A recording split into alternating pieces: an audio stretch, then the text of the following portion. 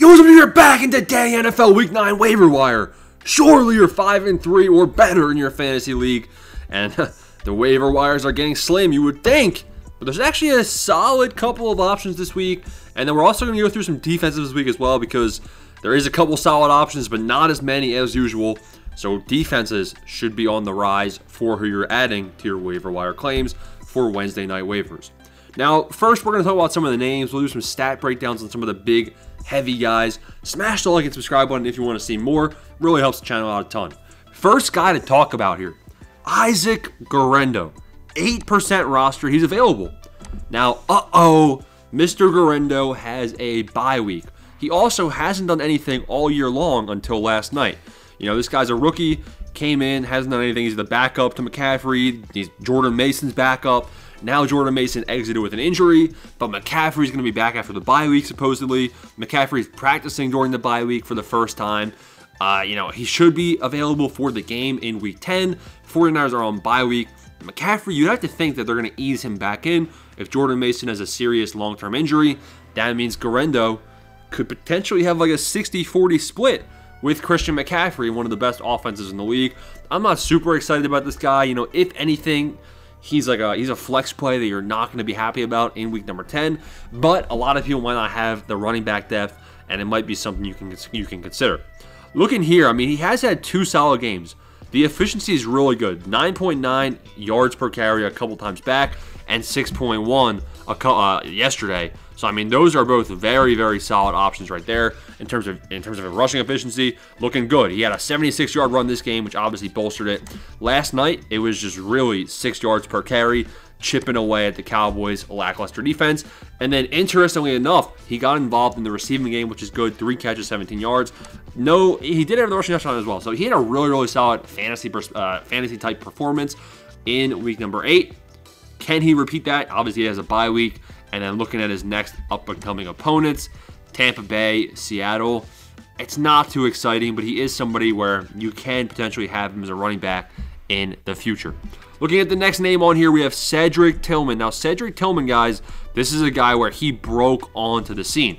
Now, you would think that with Jameis Winston, you would think that, you know what, Jameis Winston, he's been good in the past, but he's going to throw a bunch of interceptions. He's not going to be that guy. Cedric Tillman had himself a day, 19% rostered. He's got to be rostered in your league. He's a priority waiver wire add. Back-to-back weeks with Jameis Winston, and Cedric Tillman has been getting a lot more looks than Jerry Jeudy, and Elijah Moore's even getting more looks than Jerry Jeudy. So it looks like Tillman might be the number one in this offense. Look at it. 8 for 12, 7 for 9, 2 tutties in a tough game against the Baltimore Ravens. So, I mean, Cedric Tillman, this is my number one waiver wire. He's going to be a flex play. He already is. He's a flex play moving forward. Keep in mind he has the bye week, which kind of sucks. But he's somebody that you're going to want to roster for sure. Looks like the number 1 receiver on the Cleveland Browns, who maybe they're heading in the right direction. Keon Coleman was another guy right here. You know, he's also a guy that should be on rosters. He's already on a lot of rosters, which is why I'm not going to be going too crazy about him. But he has had, I'm pretty sure, back-to-back good performances. Yeah, so back-to-back 7-target performances. He does have some touchdowns on the season. Obviously, recorded another one on the Sunday of week number 8, which was good. 70 yards, 125 yards. The receiving targets are improving.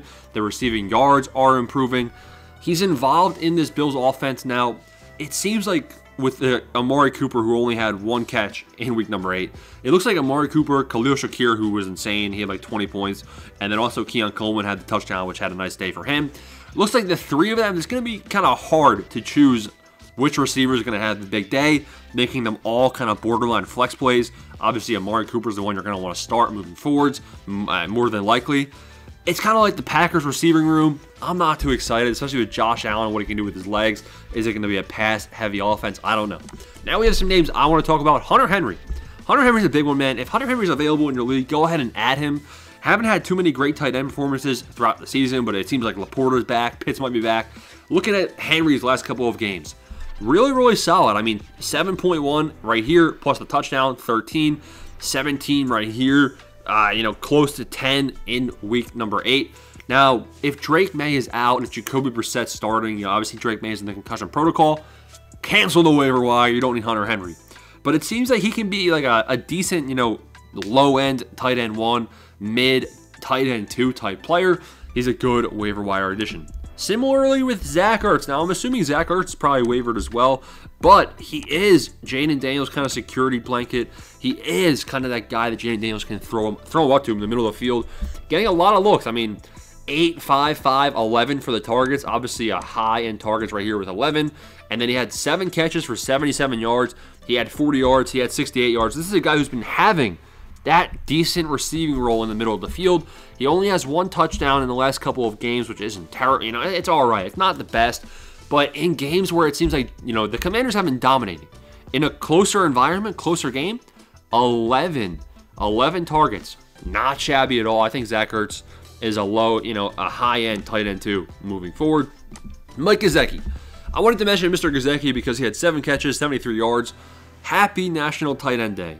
Now, T. Higgins was out. If T. Higgins is out, maybe, Mike Gesicki's a low-end tight end too. You're not going to want to use Mike Gesicki moving forward. Don't waste the waiver claim. The reason being, if you look at the snap data and the routes run, he honestly wasn't even out there running routes, nearly as much as you would think with T. Higgins out, so go ahead and pass on him. Jameis Winston's going to be a guy worth a add. Winston threw for 334 yards, 3 tutties, and he looked good. Now, if you're going to go ahead and start Winston, you might be crazy. And, they have a bye week coming up, I believe. We just talked with Cedric Tillman. With Jameis Winston, you're going to be on a roller coaster. It's all right. Similarly with Bo Nix. Bo Nix had 4 touchdowns, 3 passing, 1 rushing versus a trash Carolina Panthers team. QB3 overall in the last 4 weeks. That's solid. He's having some rushing numbers helping him. Bo Nix and Jameis Winston both should be rostered. Josh Downs. He's rostered in about half of leagues, so I'm not going to spend too much time here. Josh Downs, it's going to be hard to predict when he has those big games, but it seems like he's the #1 Colts receiver with Anthony Richardson. Pittman with the back injury and with the trash quarterback of Richardson who's too tired to even play on third down and goal. Embarrassing. But Josh Downs, worth a roster spot for sure. Borderline flex play, low-end flex play every single week. And here's some of the handcuffs. I think this website did a really good job, so good luck. Big ups, Joe, with this nice list right here for some premium handcuff-type running backs. Guys you're not going to be too exciting about. Now, looking at the defenses. The Patriots, not rostered by a lot of people, against the Titans. Now, the Titans, honestly, Calvin Ridley had a day. He had 100 first-quarter receiving yards against the Lions. So I'm not too excited if I had this Patriots defense, but it's going to be, they'll be projected about 6 points. They'll be better than some of these other ones. The Saints versus the Panthers. Panthers, if you can get anyone against the Panthers, you're in a good spot. But the Saints defense has been kind of lackluster this season. The Bengals, they play the Las Vegas Raiders. The Chiefs defense is just really, really good. The things that Spagnuolo is doing over there, I don't know if the Chiefs defense is good or the Chiefs DC is good. I don't know what it is. They just destroyed the Raiders offensively. They had a couple of goal line stands on turnovers and whatnot. The Bengals defense has been a bit lackluster, so it's a bit concerning. But I think the Bengals, they could be all right here against the Raiders and kind of a rebound defensive game. My favorite, though, is the Commanders defense against the Giants. The New York Giants, I haven't seen them yet on Monday Night Football, but I think that they could get a couple sacks against Danny Dimes, Daniel Jones, maybe a few turnovers. And looking at it, Daniel Jones was sacked 8 times against the Eagles, so I think the Commanders could be a really, really solid option. Caleb Williams looked like trash. He had like 15, 20 passing yards, in a couple quarters of football. Really, really bad until the 4th quarter there with that quote-unquote game-winning drive before the Hail Mary. The Cardinals versus the Bears, not a bad option either. The Titans versus the Patriots, I do like that as well. The Patriots, especially with no Jacoby Brissett, the Patriots are not going to be scoring more than 20 points in week number 9. Those are all the fantasy waiver wire additions I want to talk about in week number 9.